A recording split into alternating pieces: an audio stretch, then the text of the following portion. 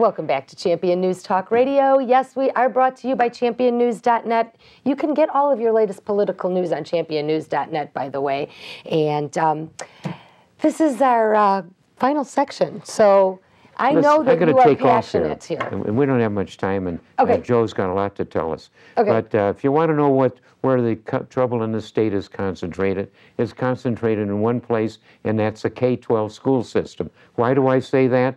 Because I'm a businessman, and I know the kind of people I'm getting now out of the schools, and they aren't well trained at all. They can't do arithmetic, and they can't write straight, and they don't have good habits, and they don't know anything about things. They have right and wrong answers. So it's doing a bum job, and it's driving us crazy when the money, it's $160 billion in debt on the pensions. It costs $16,000 per child. Put that in the classroom, 20 kids, that's over $300,000. That's you and I going business. We'll get rich doing what they're going broke with in the public schools. Back in 1993, this was written in Forbes magazine. Here it is.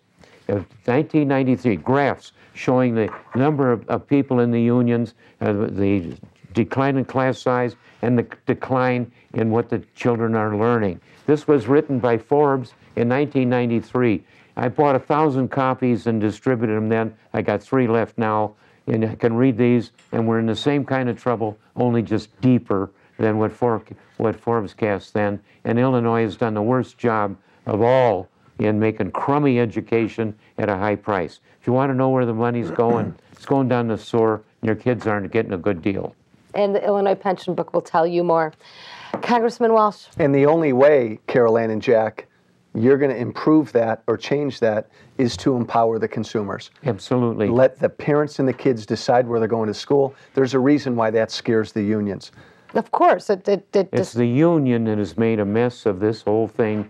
It's poured $100 million a year out of dues into the stinking politics of Madigan, and that's where the money comes for Madigan to make a reality of his own. The school system is feeding these greedy Democrat politicians unconscionably. And to get back to where we started, Obama 2.0, and we're going to talk about what he's got planned these next 4 years, he's out to remake this country. And the onus is on Republicans to either acquiesce to that or fight.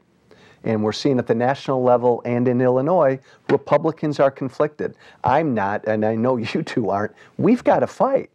But it will take a while. We talked about the message. Yeah, the Democrat message is, here, I'll give you things. I'm going to help you. I'll take care of you. It's good. You. It's compassionate. I'll give you that's an easy message to sell, and let's be honest. Right. A lot of Americans like that message. But a lot of people are broken, and that's part of this whole system is that you divide and then you take away opportunity, and that breaks people's spirit. We have a tougher message. Our message is, I'm not going to give you anything.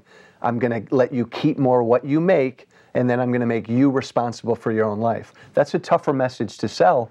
But that's the American message, and if it takes us 4 elections, we have to fight for that message. I think that the satisfaction that goes to a person that shows that kind of independence and growth within a family and a business and the things you do, boy, that's very fulfilling. Priceless, Jack. But somebody that's broken, that has never experienced that, and just they don't understand that. That's beyond their conception.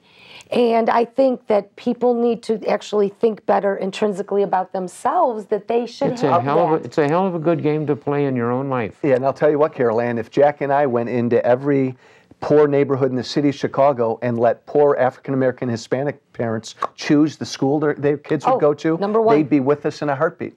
Oh, yeah. Congressman Walsh, anything you have to announce to our listeners today? No, I just can't wait. March 14th, Obama 2.0. It'll be good to see you both there. And Champion News is your key sponsor of that on March 14th. Please be sure to check us out there. We will have the Illinois Pension Scam book, and I'm sure we'll have some copies of El Sueño Americano. Meanwhile, you catch us back here next Sunday at 8 a.m. on AM 560.